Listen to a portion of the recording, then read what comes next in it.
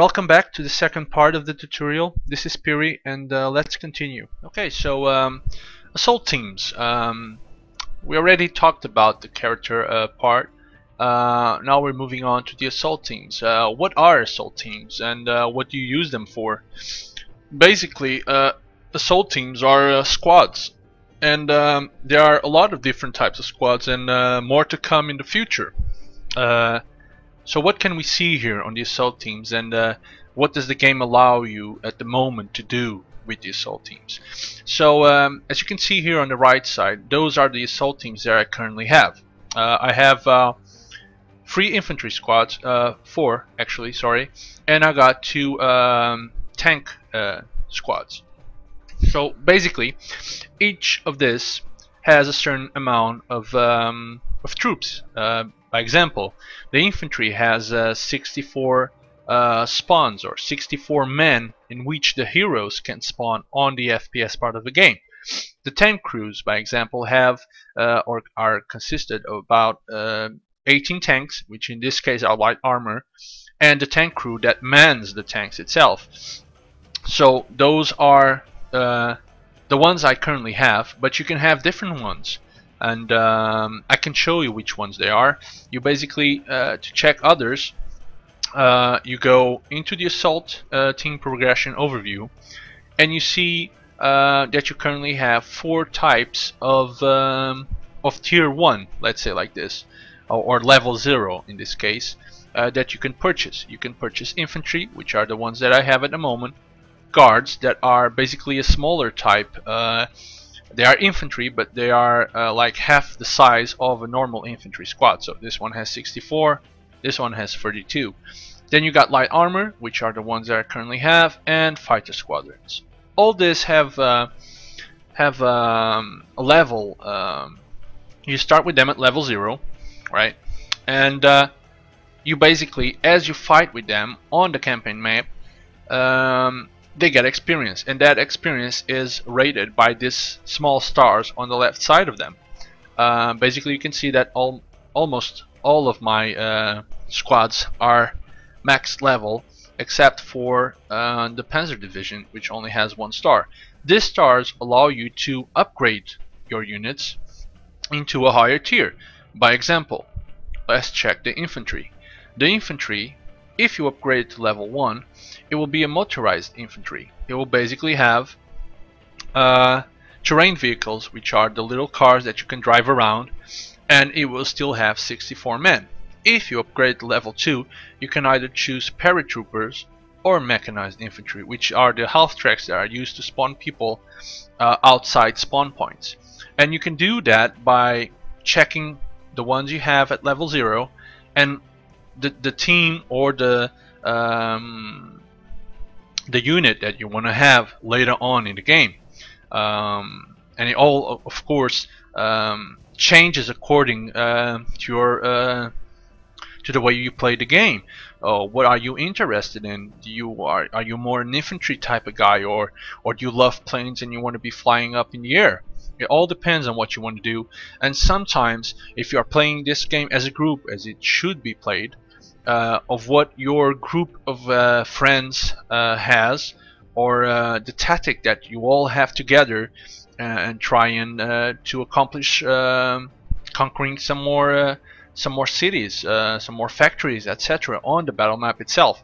So basically, every unit starts with 4 at the moment, as the game is, with 4 basic units that later on can progress to others. And this is still progress. As you can see here, it's level 3. That new units are going to come here, and you're probably going to be able to upgrade them even more than that. But for now, that's what we got. So basically, that is what I wanted to show you here. Let me see if I'm forgetting anything. The upgrades you need, of course, this works like the character selection or the character tab.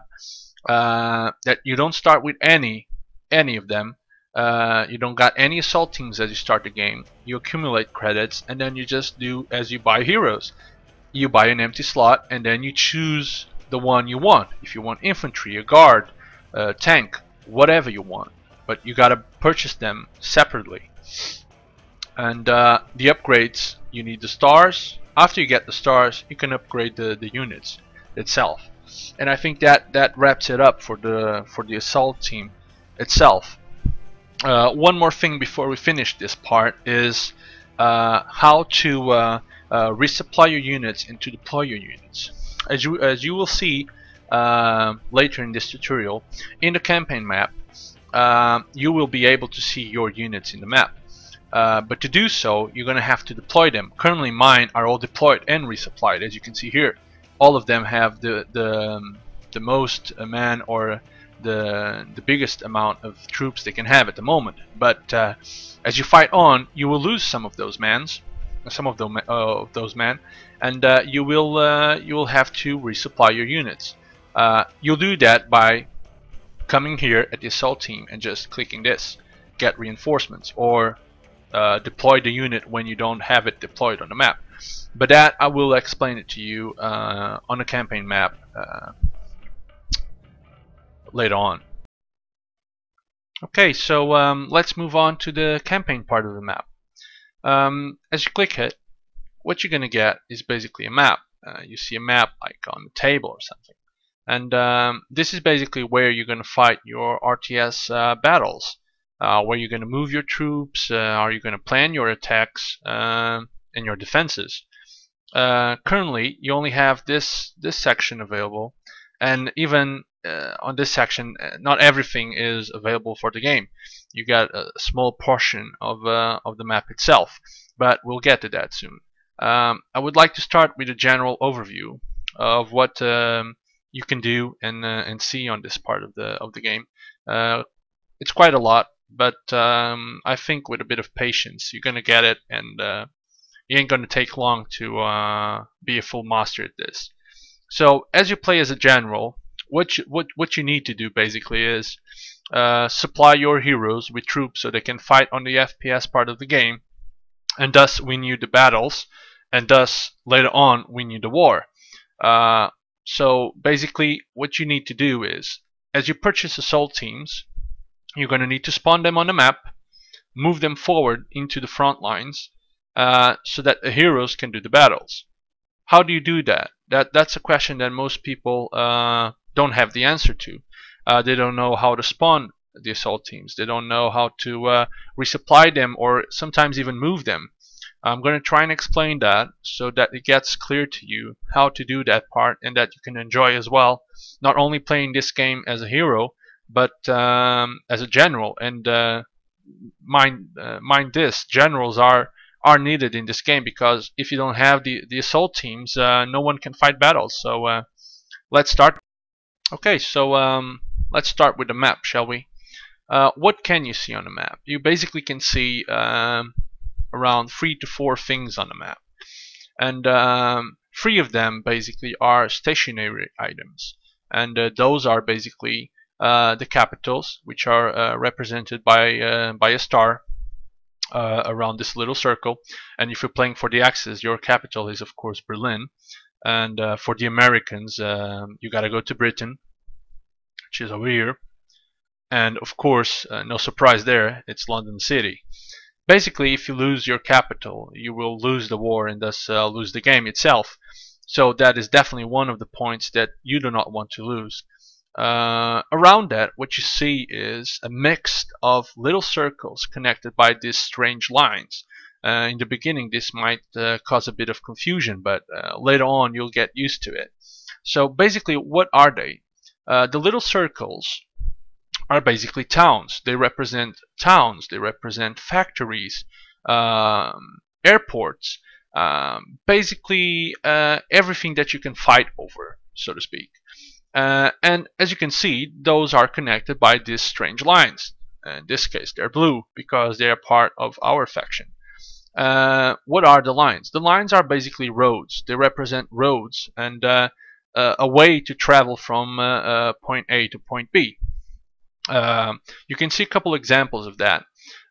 You can see a couple of ATs here moving from one point to the other, and this player just wants to take these ATs to the front line, and for that he uses roads and goes through towns as he progresses through the map. And that's one of the points that I wanna show you right now, is exactly how to do that. Most people don't know how to deploy their own ATs, how to use them in terms of how do you resupply them after they fight a battle and they lost a couple of their men, or how do they even move on the map itself. So let's start with that, shall we? Okay, so let's talk about the deployment, resupply, and movement of the ATs. Most of you guys don't know how to do those three things, and those are one of the basics to be a general on Heroes and Generals. So let's do that. Let's first, how do you deploy your AT? So basically what you got to do is go into the assault teams, and this of course is after you purchase one assault team. After you name it, you're gonna get it here. Basically this was my first AT that I bought, so the Volks Grenadiers Squad 1. What you're gonna do is you're gonna go to this little button and it will say deploy if this is the first time you're gonna be deploying your unit, or if it dies on the battlefield. So you click deploy, and after that what's gonna happen is this button is going to change it to get reinforcements. And what are you going to see? What changes has it made on the campaign part of the game? So basically you go to campaign, and your AT will show here as basically a yellow rectangular. Your AT will be in one of these spots. It will be either on your capital or on the adjacent cities around your capital. As you click the resupply button, what you're also going to see is a little icon coming from Berlin, if your AT is outside, to resupply your AT. So after that little trip is done, your AT will be ready to attack, will be ready to fight the battle that is going on. Basically, as you see now, a couple of players are taking their fully resupplied ATs into the front lines. Let me show you how you do that. How do you move your AT around the map, or how do you retreat with it, how do you attack with it, etc. So let me find my ATs. I know they're around here somewhere at the front. So as you can see, my ATs are here, a yellow not square but a yellow rectangular, and you can distinguish them from all the other players' ATs because of the color. If you click the town itself, what's going to show you is a little rectangular menu with your ATs on it. You can see there's a couple more in here. So how do you move them? This is what you're going to get if your AT is at your capital or close to it. You're going to click on the AT itself, click on the left mouse button, and just drag it. You'll see that a little gray arrow will appear, and what you got to do then is just move it in the direction that you want to go. Basically, if you want to go to this town, you just get to the town, release the button, and the AT starts moving, as you can see. Every AT will take a time. They will walk faster or move faster on your own supply lines, walk slower on enemy supply lines, or this gray lines that basically don't belong to any of the factions. And here we go. It's arriving to the other town, and your movement is complete. So basically, this is how you move your ATs from one point to the other, from A to B, and bring them to the front lines so they can do battle, and thus leveling up as well. So that's important to upgrade your ATs later on. And two more things now. So let's see what we're missing here. So we got deployment, we got resupply, and we talked about movement as well. Let's talk about how do you attack with your ATs, and how do you retreat with them if you need to retreat with them. So let's try it, right? I get one of my ATs here. Let's attack some enemies, or try to resupply a battle with your own troops. So basically, how do you distinguish what battles are going on from the battles that are not going on? Basically, you see around the town, you see a red circle, or if you have it enabled on the options, you will see flames coming out from the town. That basically are ongoing battles